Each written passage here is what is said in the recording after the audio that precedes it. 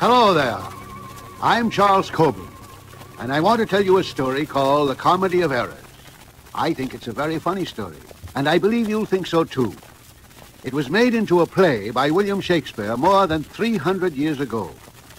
The Comedy of Errors is really the story of two gentlemen who were twin brothers, and their servants, who also were twin brothers. The gentleman brothers were so much alike when they were born that their parents thought their names should be alike too. So they named them both Antipholus.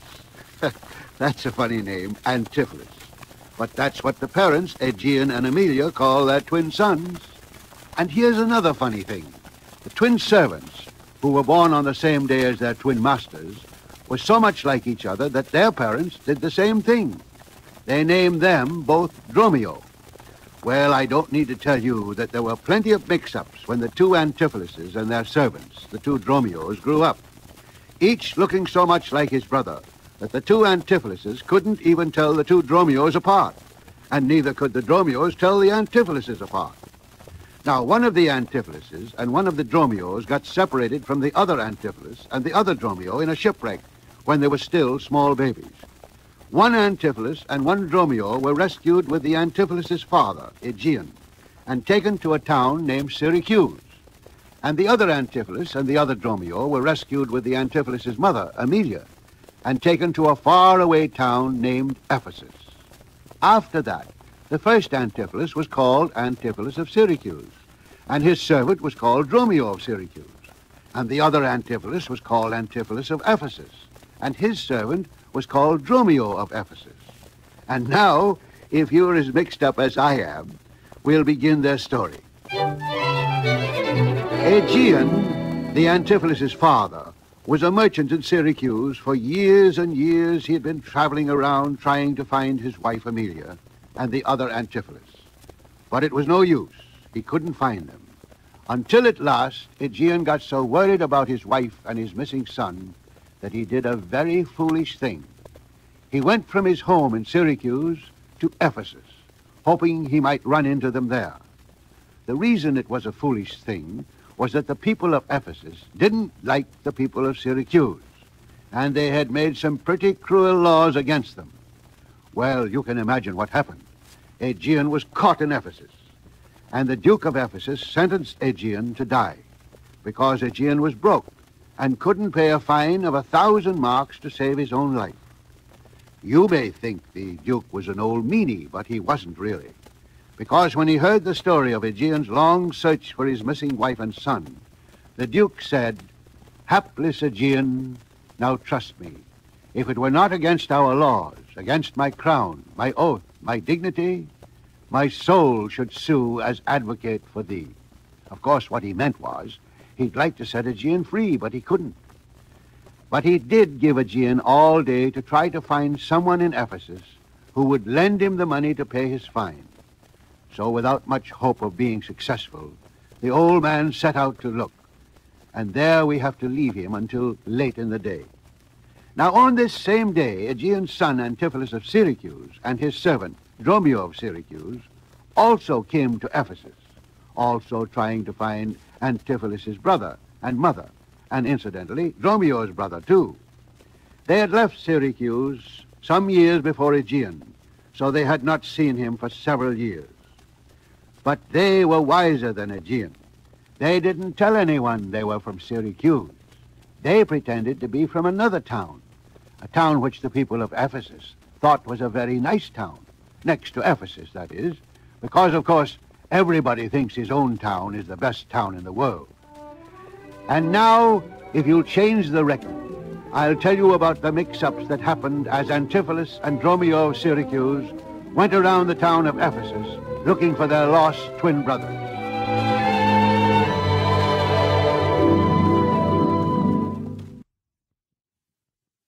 You must remember that the twin brother of Antipholus of Syracuse and the twin of his servant, Dromio of Syracuse, had been brought to Ephesus years before, when they had been rescued from that shipwreck, and they were now called Antipholus of Ephesus and Dromio of Ephesus.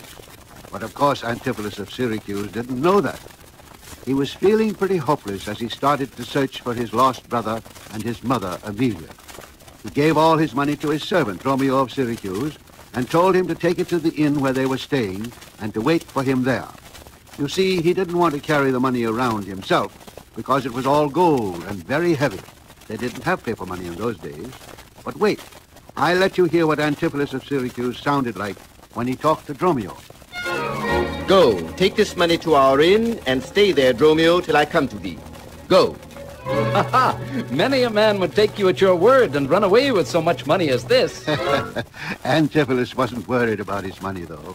He'd have trusted Dromio of Syracuse with anything. But very soon he began to have doubts of Dromio's honesty. For he had walked only a short distance when he saw his servant returning to him. At least, that's what he thought. But actually, it was his brother's servant, Dromio of Ephesus. Listen. What now, Dromio? How chanced thou art returned so soon? Return so soon? Rather approach too late. Your wife, my mistress, sent me to bid you hurry to your dinner. She is hot because the meat is cold. The meat is cold because you come not home. Stop this nonsense. My wife, your mistress, dinner. You know I have no wife. Where have you left the gold that I gave to you? To me, sir? Why, you gave no gold to me. Of course, Dromio of Ephesus thought he was talking to his own master, and Antipholus of Syracuse thought he was talking to his own servant. So they had a hot argument that ended by Antipholus starting to beat the tar out of Dromio of Ephesus. And Dromio ran for his life, ran home to tell his mistress that her husband, as he thought, had gone crazy. Her name was Adriana, and she was a very hot-tempered lady. She had a lovely sister named Luciana, who tried to pacify her, but not a chance. Adriana sent Dromio right back to find his master and insist that he come home to dinner. While this was going on, Antipholus of Syracuse rushed to his inn only to discover that his money was quite safe and that his Dromio had gone out to find him after leaving the gold with the hotel keeper. This puzzled Antipholus because he couldn't understand how his servant had got about so fast, since he was sure he just left him in the street. Well, at that moment, Dromio of Syracuse came back to the inn. Naturally, he denied that he had said his master had not given him the gold, or that he had said anything about Antipholus' wife, because, of course, he knew Antipholus of Syracuse didn't have a wife. Well, that resulted in Antipholus beating him, just as he had previously beaten his brother in the street. But the beating was interrupted by the appearance of Luciana and her sister, Adriana, who had come looking for her husband, Antipholus of Ephesus, because she thought Dromio of Ephesus was taking too long to find him. And, of course, she thought that she had found him when she saw Antipholus of Syracuse with his Dromio, and so she ordered him to come home with her to dinner. Come, Antipholus. No longer will I be a fool. Come, husband, to dinner at once. Plead you to me, fair dame? I know you not. In very truth, you are no wife of mine. Whatever is the man saying, Luciana? Why, brother, when will you want to use my sister thus? She sent for you by Dromio home to dinner. By Dromio? By me? Did you converse with this gentlewoman? Aye, sir. I never saw her till this time. How can she thus then call us by our names? Well, Dromio of Syracuse couldn't answer that one. But Adriana gave him no chance to talk anyway. She simply insisted that Antipholus and Dromio come home with her and her sister Luciana. Antipholus didn't like Adriana very well. She was too high-handed and hot-tempered to suit him. But her lovely sister was something else again. He liked her very much. And besides, it had been a long time since breakfast, so he allowed himself to be taken home by the two women. And when they got there, Dromio of Syracuse was left inside the gate as watchman, where his brother should have been. But of course, Adriana and Luciana were certain that he was his brother. I'll tell you on the next record what happened then. While all that was going on, the other Dromio finally found his master. He was talking to a goldsmith, ordering a golden chain for Adriana. But when Dromio told him of her anger, he invited the goldsmith home to dinner, hoping that that would make his wife forget her rage. He was very much puzzled, though, by Dromio's claiming he had come for him before. He said, Thou sayest thou met me in the street, and that I beat thee? Marry, sir, that you did. And that I claimed I'd given you a sum of gold, and e'en denied I had a wife and house? That too, sir. Thou drunkard, thou! What dost thou mean by this? Take that! Ow! And that! Ow! And that! well, Just then they got to Antipholus' house, where Antipholus of Syracuse was dining with Adriana and Luciana. There, Dromio of Syracuse, who had been left inside the gate as watchman, refused to let Antipholus of Ephesus into his own house. This made him so mad that he took his guest to the home of a girl he had known before he married Adriana, and he sent the goldsmith to get the golden chain, intending to give it to this girl. Meanwhile, in the house after dinner, when Adriana was busy in the kitchen, I suppose, Antipholus of Syracuse tried to make love to Luciana. Just listen to them. Sweet mistress, what your name is else, I know not. Thee will I love, and with thee lead my life. Thou hast no husband yet, nor I no wife. What? Are you mad that you do reason so? You should be saying such things to my sister, not to me. Ah, sweet love. Why call you me love? Call my sister so. Thy sister, sister? That's my sister. No, it is thyself, my dear heart's dearer heart. Well, you can see he was pretty far gone. But Luciana jumped up and rushed out to call her sister. And just then, Dromio rushed in to tell Antipholus that the cook kept insisting that she was Dromio's wife. Dromio said he wouldn't stay in the house another instant. So Antipholus sent Dromio to see if any ship was leaving port that night on which they could escape from this crazy place. He told Dromio to meet him in front of the inn. And off went Dromio like a greased lightning. And as Antipholus was about to leave the house, he was stopped at the gate by the goldsmith, who insisted that Antipholus had ordered the golden chain, which actually his brother had ordered. But the goldsmith forced it on Antipholus of Syracuse and went away without even waiting to be paid for it. Soon after the goldsmith left Antipholus, he ran into a merchant to whom he owed some money. The goldsmith was telling the merchant about the money Antipholus of Ephesus owed him for the chain, when that gentleman himself and his servant, Dromio of Ephesus, came round the corner.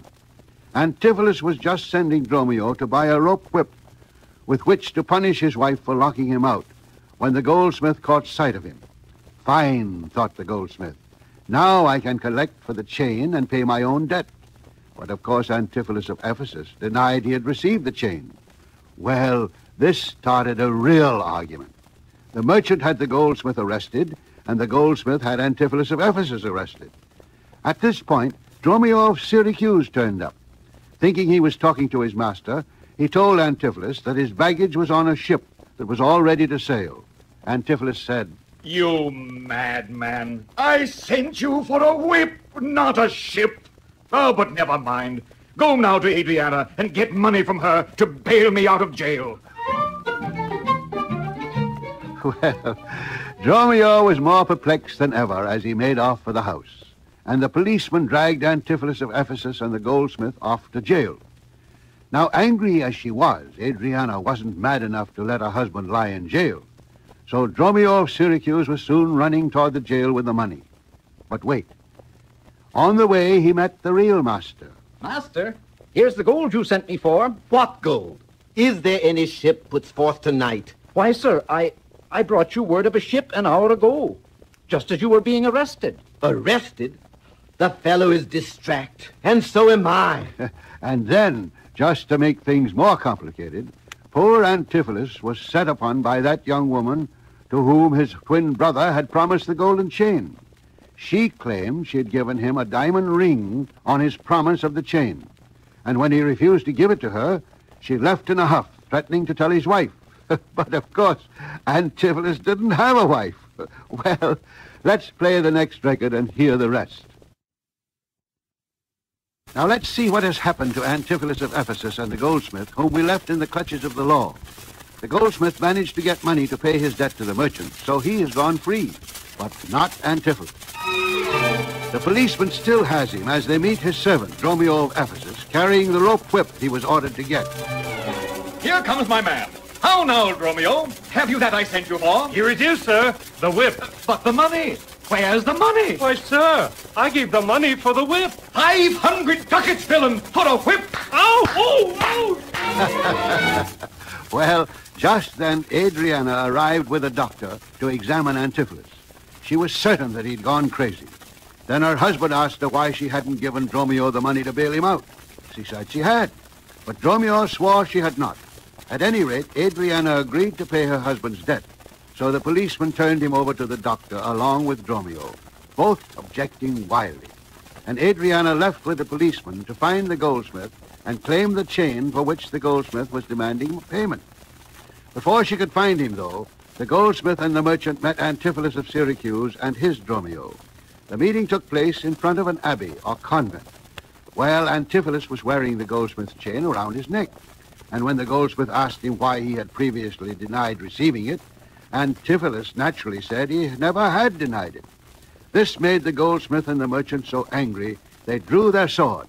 But Adriana and her sister came along just then and rescued Antipholus and Dromio, while the abbess, that's the head nun, took them into the abbey where they were safe, even from Adriana. By this time, the day was drawing to its end, when Aegeon, father of the Antipholuses, was to lose his life unless he could pay his fine. So the Duke of Ephesus and a party of officers came past the abbey, leading poor old Aegeon to his execution. Well, Adriana stopped the procession and begged the Duke to force the abbess to release Antipholus and Dromio. But just then, in rushed Antipholus of Ephesus and his Dromio. They had succeeded in breaking away from the doctor. Of course, everyone thought they must have escaped from the abbey.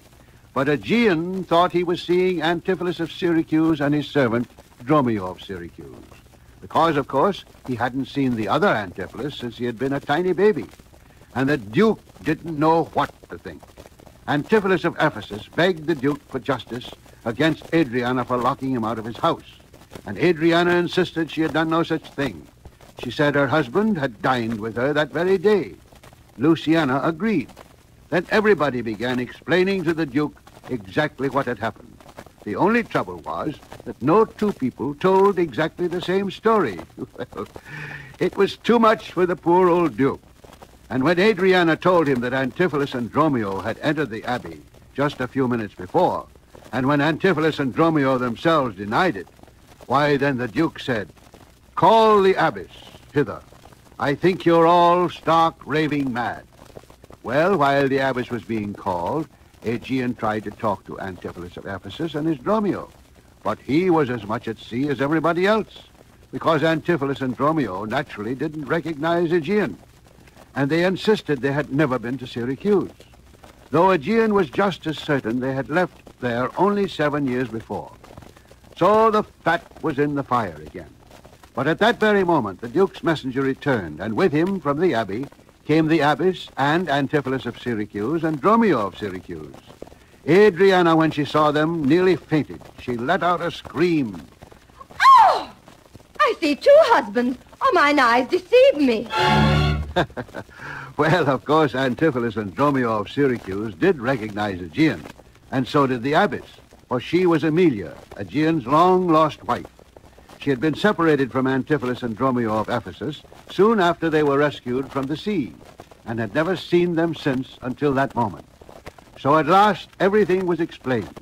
The Duke pardoned Aegeon, the goldsmith got his money, Adriana got her chain, the girlfriend got her diamond ring, Antipholus of Ephesus got his wife, and Antipholus of Syracuse got Luciana. Well, I told you it was going to be a mixed-up story, but that's Mr. Shakespeare's story of the Comedy of Errors.